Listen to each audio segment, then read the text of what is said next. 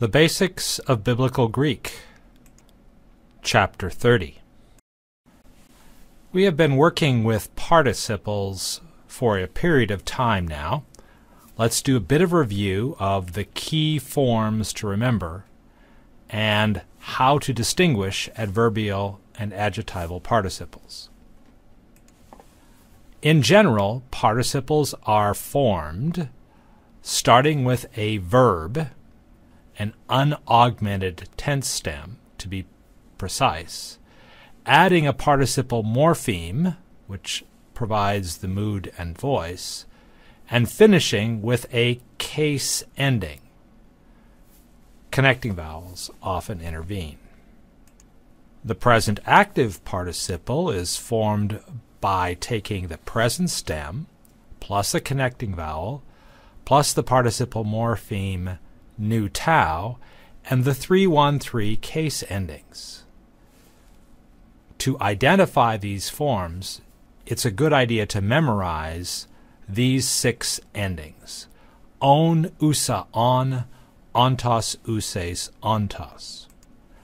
The present middle passive participle is formed by taking a present stem, a connecting vowel, the participle morpheme mena or mene, and the 212 case endings. In this particular circumstance, memorizing amenos aon should provide enough of a cue to identify these forms. The first aorist active participle is formed with an unaugmented aorist active stem, a tense formative, sigma alpha, a participle morpheme, nu tau, and the 313 case endings. To help identify these forms, memorize sas, sasa, san, santos, sases, santos. The first aorist middle participle is formed similarly, an unaugmented aorist active stem, the tense formative sigma alpha, but the participle morpheme is different, mena or mene, as are the case endings coming from the 212 pattern. To recognize these forms, memorize samenos, samene, samenon. The first aorist passive participle is formed with the unaugmented aorist passive stem from the 6th principal part, a tense formative, theta epsilon, the participle morpheme nu tau, and the 313 case ending system. To identify these forms, memorize thes, thesa, then, thentos, theses, thentos. We don't review the second aorists here because the second aorist active is identical to the present active except for the use of the aorist stem. Similarly with the second aorist middle. The second aorist passive is formed like the first aorist passive. The only difference is the tense formative is epsilon, not theta epsilon. Knowing how to recognize the form of the participle is only half of the work. The next step is to focus on the function, asking the question as to whether the participle is adjectival or adverbial. In this particular case, the presence or lack of an article is key. Adverbial participles never have an article. Adjectival participles are usually articular. The context helps when there is ambiguity. Let's look at a chart to work our way through this identification process. Greek presents the reader with a participle. The first question to ask is an article present? If the answer is yes, the participle is adjectival. If the answer is no, the participle is adverbial, usually, and one can then translate it in any number of circumstantial ways. As to an adjectival participle, the next question to ask is a noun present? If the answer is yes, the participle functions as an attributive, saying something about the noun. If the answer is no, then the participle is functioning substantively. It stands in for a noun. With this review in place, we turn now to Chapter 30. We'll start by looking at the form of the first perfect participle, both active and middle passive. We'll talk a bit about how to translate the perfect participle. Then we'll take up a new usage. It's an adverbial usage of the participle called the genitive absolute. And to that, we'll add a discussion of another adverbial usage, namely that of a periphrastic construction. On to the forms of the first perfect participle.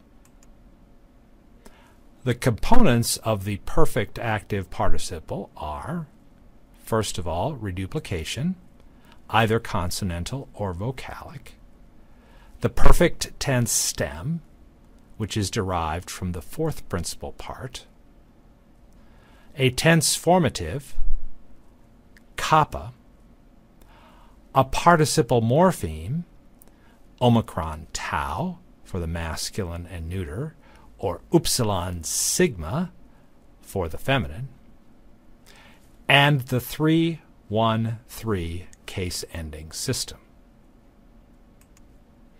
The nominative singular masculine is lelikos. Notice the various parts: the reduplication, the stem, the tense formative, the participle morpheme, and the case ending. In this particular example, when the sigma of the case ending is added to the participle morpheme omicron tau, the tau drops out, and to compensate for its loss, the omicron lengthens to omega. Doing so also helps to distinguish it from the neuter. In the nominative singular feminine, following the tense formative kappa, the participle morpheme for the feminine, upsilon sigma, is added, and it's followed by the ending consonantal iota alpha. The appearance of the two consonants with the of the two vowels with the sigma in between causes the sigma to drop out, and the dropping out of that sigma causes the consonantal iota to convert to a vocalic iota, thus the ending quia. In the nominative singular neuter, the ending is cos. The case ending actually is a sigma here. It causes the tau to drop out, but with the neuter there's no compensatory lengthening. Thus, cos of the nominative singular masculine is distinguished from cos of the nominative singular neuter. In the genitive singulars, one can more clearly see all of the parts and the 3-1-3 case endings. Please note that in the perfect active participle, the accent is not recessive into the stem. The iotas of the case ending are visible across the dative singular. In the accusative singular feminine, lelequion, again, the accent is not recessive into the stem. Because the ultima alpha is short and it is preceded by a diphthong, the diphthong acquires a circumflex accent. The same thing occurs in the nominative plural feminine, lelequii. In the genitive plural feminine, the noun type accent occurs, and so the form is lelequion. In the dative plurals of the masculine and neuter, the tau drops out before the sigma iota ending, as in the nominative. But unlike the nominative masculine, the vowel of the participle morpheme does not lengthen. The accusative plurals close out the paradigm. Again, for identification's sake, it is not necessary to memorize the entire paradigm. Familiarity with the first two lines, kos quia kos, kotos quias, kotos, is sufficient. The components of the perfect middle passive participle are as presented here. Reduplication, the perfect tense stem, this time drawn from the fifth principal part, the perfect middle. There is no tense formative, just the participle morpheme, mena, mene, and the 2, 1, 2 case endings. In the nominative singulars, lelimenos, lelimene, lelimenon, please note that in the masculine and neuter the accent is not recessive into the stem, as one might expect. In the genitive singular, the endings flow similarly to other examples we've had of menos, mene, menon, menu, menes, menu. And indeed, the rest of the paradigm is so regular that there is no necessity to discuss subcomponents of it. Memorizing menos, mene, menon is sufficient to identify these forms. Let's work next on translating the perfect participle. Generally, the perfect participle is translated with the helping word having. If the participle is adverbial in form, the additional help after is generally used. Consider the first example, makarioi hoi dediogmenoi heneken dikaiosines.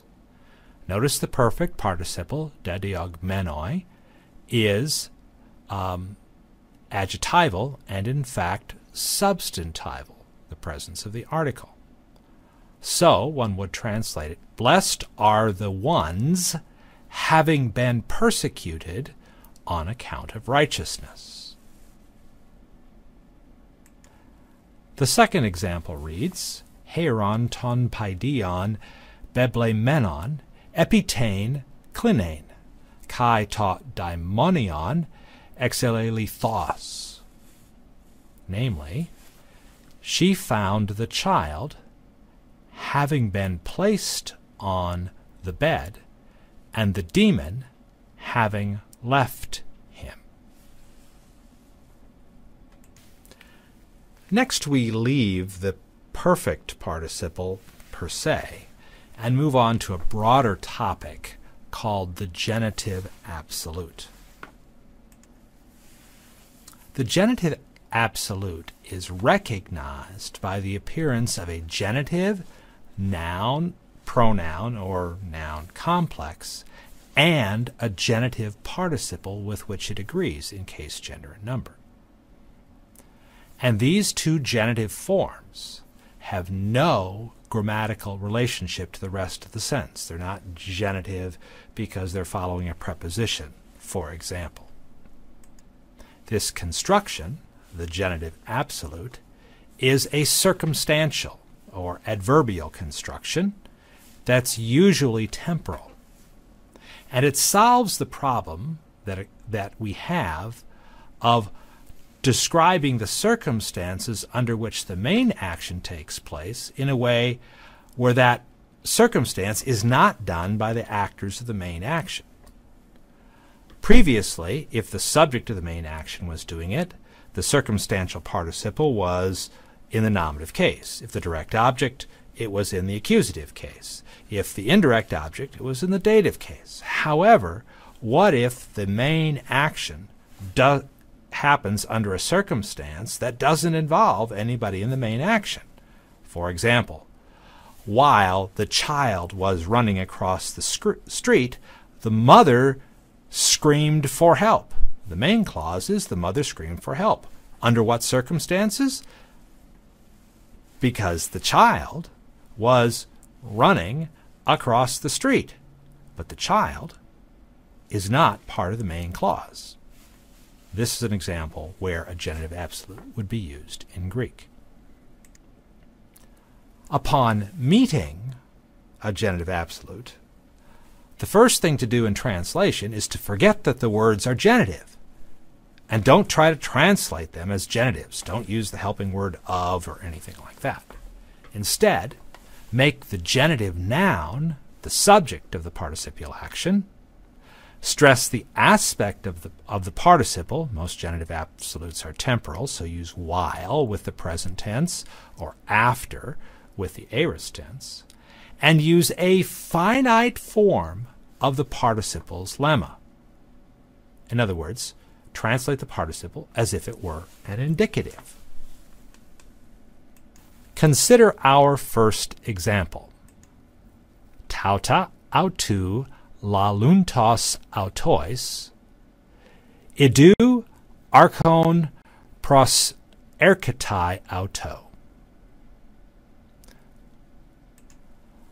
Notice that the autou and the laluntos are both genitive. We have a genitive pronoun and a genitive participle. That's the warning sign, genitive absolute. And they are not genitive because of something else that happens in the main clause. The main clause here is highlighted in green. In fact, they're separated from the main clause by a comma. So this is an example of where a genitive absolute translation would be used. We change the autou from the genitive into a subject, he, and we make the participle into an indicative verb, is saying, and we stress its aspect, its present participle, with the use of while. So, while he is saying these things to them, that's the circumstance under which the main verbal action takes place. Behold, a ruler comes to him. The second example is similar, only an aorist participle is used. Notice the autou in the genitive and a pontes in the genitive. The autou is translated as the subject of the participial action, and because the participle is aorist, the helping word after is used. And after he said this, a dispute, stasis, happened or arose between the Pharisees and the Sadducees. For our last topic, we take a look at periphrastic constructions. We handle them at this point in Greek because quite a few are formed using a perfect participle. In English, we are quite accustomed to use a helping word and a gerund, an ing word, to equal a main verb.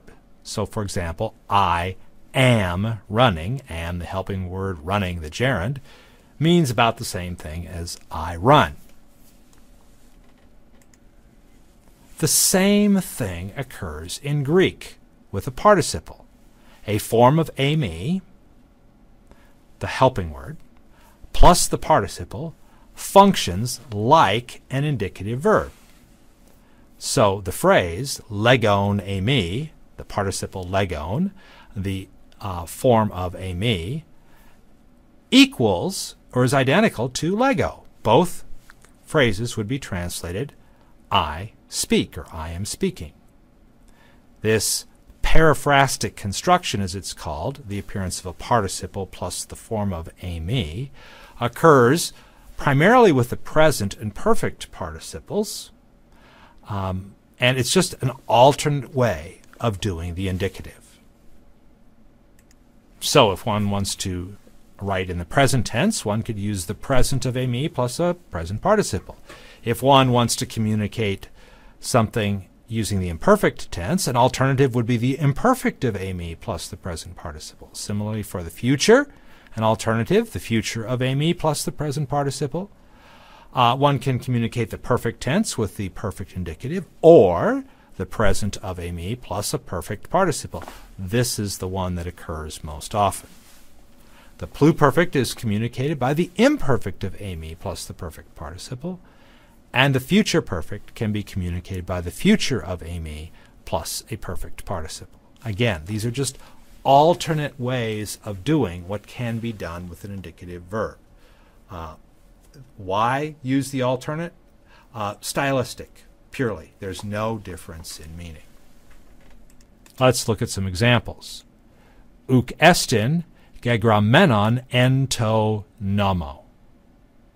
Notice a participle, gegramenon, plus a form of eimi, in this case it's estin, present of eimi, plus the perfect participle is translated like a perfect indicative.